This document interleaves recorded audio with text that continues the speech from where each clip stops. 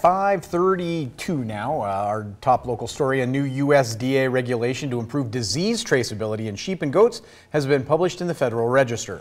As Russell Nemitz shares in our Montana Ag Network report, the rule, which was first proposed in 2015, has been anticipated by the U.S. sheep and goat industry since 2016.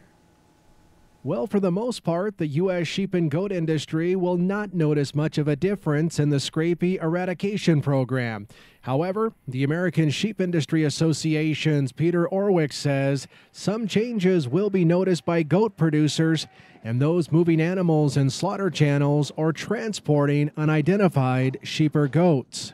This latest installment is a regulatory update by USDA APHIS to take the final step for eradication of scrapie in sheep in the United States.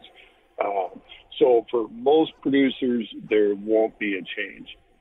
If you're a goat producer, this rule brings you closer on par with what the sheep producers have already been doing for nearly 20 years in scrapie eradication and animal ID. He says the new rule finally recognizes all the hard work put forth by U.S. sheep and goat producers. APHIS they're recognizing all the genetic testing that we've done over the last 15 years to get scrapie resistance built into our commercial herds, particularly into our purebred and breeding animals.